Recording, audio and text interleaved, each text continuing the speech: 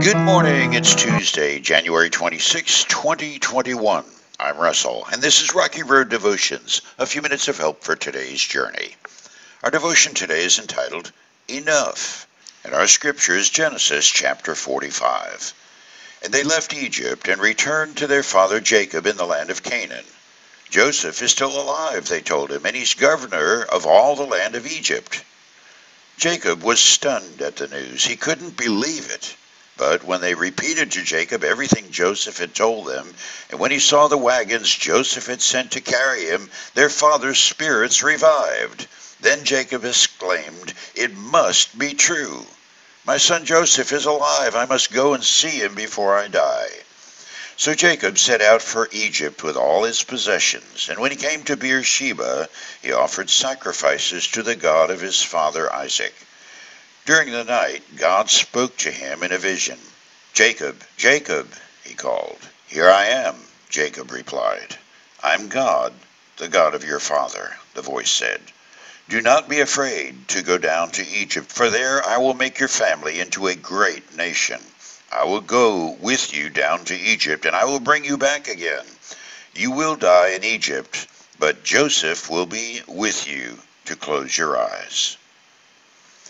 If you do a pulse check on most any of the days of Jacob's life, you'll find a calculating, selfish wheeler-dealer.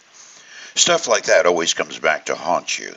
Jacob didn't escape that. After his ambitious conniving to steal his brother's birthright and his father's blessing, Jacob had to leave town in the middle of the night to avoid everyone's anger. It cost him 20 years' estrangement in the school of hard knocks. He lived with his uncle Laban, a much sharper knife in the drawer when it came to manipulation. The Ph.D. degree Jacob earned in this time spent with Laban was the futility of a lack of integrity. Another inescapable casualty of Jacob's manipulative lifestyle was how his children learned at their daddy's knee how to live that way too. The older sons were jealous of their father's attention to the youngest, Joseph, and eventually hatched a plan to throw him in a pit and watch him die. They eventually settled for selling him into slavery to a band of nomadic traders.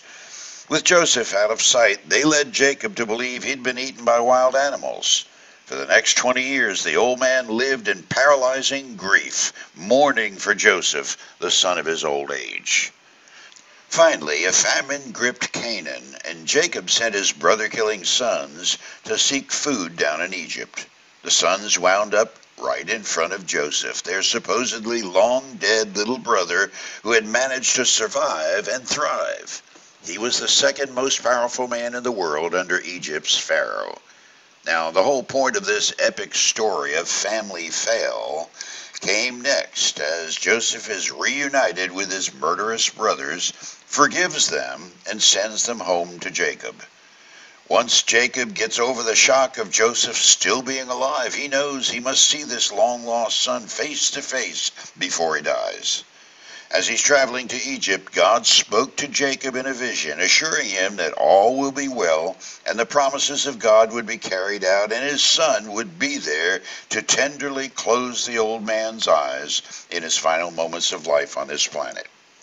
And for Jacob, a man once steeped in trickery, thievery, deceit, and conspiracy, which had all predictably turned into a massive pile of internal strife and sorrow, now humbled by the effect of God's mercy extended to such a one as Jacob, the manipulator, impostor, despicable excuse for a human being, one word from God was enough.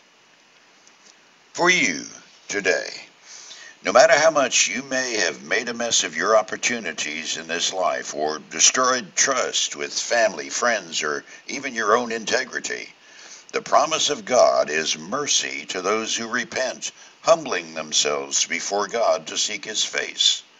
Jacob did all that in a wrestling match with God one night near the Jabbok River. He meant to get right with God, and in mercy God forgave Jacob and gave him a new name, Israel, the special chosen friend of God. Now, Jacob's story isn't about airing the family's dirty laundry.